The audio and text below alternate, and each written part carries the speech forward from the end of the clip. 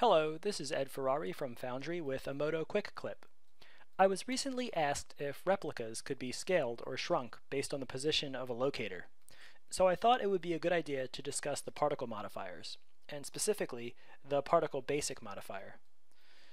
So here's a completed scene, and if I select the locator and press W for move and start moving this locator, you'll notice that the replicas that are closest to the locator shrink in size.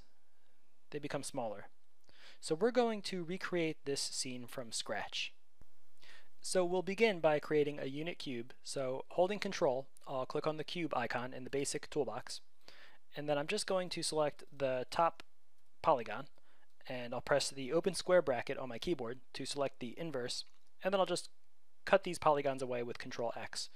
I'll select this polygon, center selected, and then I'll press R to scale this polygon, and I'm just going to scale it in the X and Z by 300%. And then I'll drop the scale tool, and I'll press Shift D to subdivide the polygons, and I want the subdivision method to be faceted, and I'll do that 3 times. And then I'll press M to assign a material, and we'll just call this floor, and I'll give it a bluish color. And I'll rename the mesh item floor, and then I'll just drag it beneath the directional light. I'll press N for new mesh item, and then just holding Control, I'll create a new unit cube, and then I'll select all of the polygons, Shift D to subdivide the polygons. This time the subdivision method will be Catmull Clark, and I'll do that again. Shift D to subdivide the polygons one more time, and I just want to scale this down. So R for scale, and then I'll just scale this down to about 29%, maybe a little bit more, maybe about 21.5. That looks good. Okay, so M to assign a material, we'll call this ball, and I'll give it a reddish color, and I'll rename this mesh item ball, and Q to drop the tool. Okay, so now we need a surface particle generator. So I'll add an item in the item list, surface particle generator, and I'm going to drag that directly into the schematic along with the ball and floor.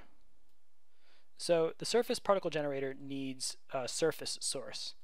So we can either come over to the properties and choose the floor, or we can just make a direct connection in the schematic. So now you should be able to see the little particles that are kind of originating on the floor, on our plane of polygons. So now we need a replicator. So I'll add an item, and I'll type in replicator, and I'll drag the replicator in. And the replicator is going to need a particle source, which is going to be the surface particle generator, as well as a prototype. So the ball is going to be our prototype, and the particle source will be the surface particle generator. So there we go. All of the balls are where all of the particles were. So now let's begin to think of how we're going to shrink the replicas. So we're going to need a particle modifier. So I'm going to click this little arrow next to add, and I'll come down to particles, modifiers, particle modifier. And here's our particle modifier. You can see that it's looking for a particle source, just like our replica or our replicator. So I'll unplug the surface particle generator from the replicator, and I'll plug it into the input of the particle modifier, and then I'll wire the particle modifier to the replicator. So it doesn't look like much has happened, and that's because we haven't adjusted our particle modifier. So the surface particle generator is just flowing into the particle modifier, and then it's going right to the replicator. So let's add a falloff, because the particle modifier can accept a falloff.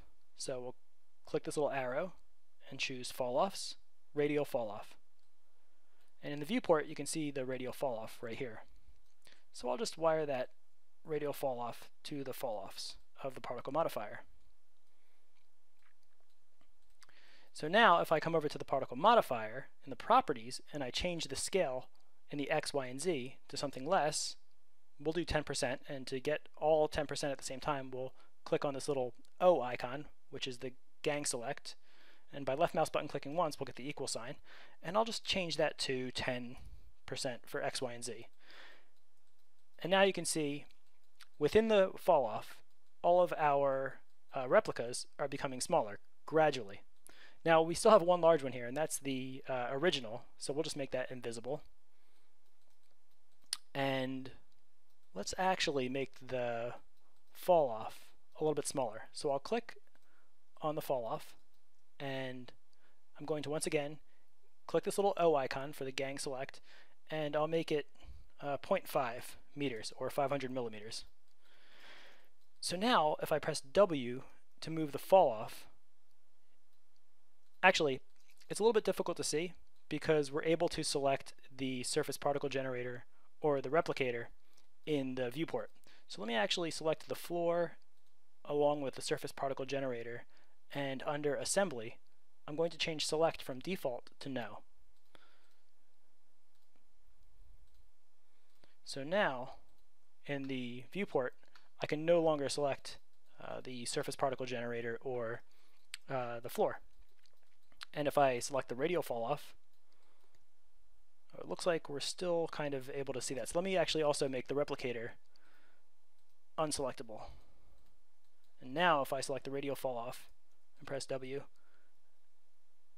we can see that all of the replicas within the boundary of the radial fall off are shrinking.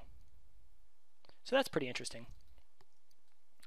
Now, what if we want the fall off to be a little bit more stark? We don't want that gradual large to small scaling. So I'm going to come over to the radial fall off properties, and under solid core I'll just increase that to, let's say, 85%. And now as I move the radial fall off, you can see the replicas within the boundary of the fall off are really shrinking. They're really being scaled down, not as gradually. It's a pretty stark difference. So I'm going to change that down to 50 because that seems like a happier medium. Now the original question was how to get the replicas to shrink wherever there's a locator.